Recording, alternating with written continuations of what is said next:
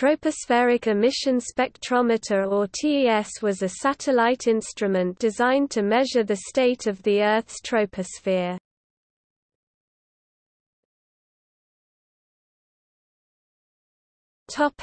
Overview.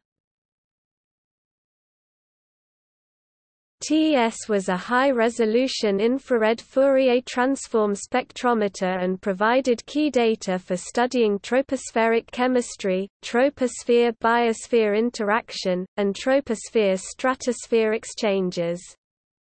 It was built for NASA by the Jet Propulsion Laboratory, California Institute of Technology in Pasadena, California. It was successfully launched into polar orbit by a Delta II 7920-10L rocket aboard NASA's Third Earth Observing Systems spacecraft (EOS-AURA) at 10:02 Coordinated Universal Time on July 15, 2004. Originally planned as a 5-year mission, it was decommissioned after almost 14 years on January 31, 2018.